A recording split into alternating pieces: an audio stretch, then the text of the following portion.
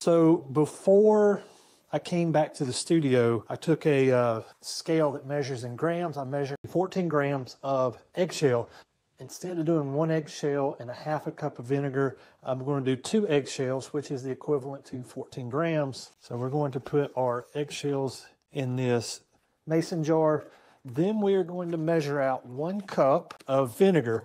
And it doesn't matter what type of vinegar you use. If you have plain white distilled vinegar, that's fine. That's what I'm using here.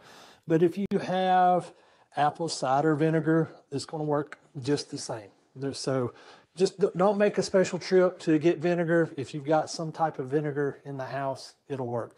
So we've got our 14 grams of eggshell. We're going to put 1 cup of vinegar in here because you can see the calcium moving up and down in the vinegar here. So it's moving up and down in solution. You can see CO2 gas being released. We do not want to put a lid on this. It's not good. You can have a lot of pressure build up here and the glass may shatter. So what I like to do is get something that can breathe. We're going to put a paper towel over the top of this. And this smells like vinegar. I don't want it in the house. So what I'm going to do is stick it in the garage for several days. And so we're just going to put a rubber band over the top of this to hold this paper towel.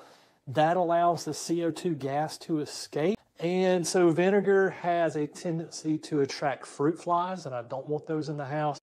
Okay, so it's been about a week since we have created our solution here, and it's fully dissolved. You want your solution to look like the consistency of maybe not even milk. It's not even that thick. A very thin milk, maybe like a cheap off-brand skim milk might be the consistency that we're looking for here. But what we need to do is remove our paper towel and rubber band. What I'm going to do, I need just 1 ounce of this. That's all we need. A little bit goes a long way here. And so I'm going to slowly pour 1 ounce of fluid into my measuring cup. We're going to take 1 ounce of our calcium solution, and I have a 1 gallon jug that I use exclusively for this. So it says Ca plus H2O, calcium plus water. And we are going to take our 1 ounce of solution, add it to our water. I'm going to put the lid on it, give it a little shake so it's a homogeneous solution.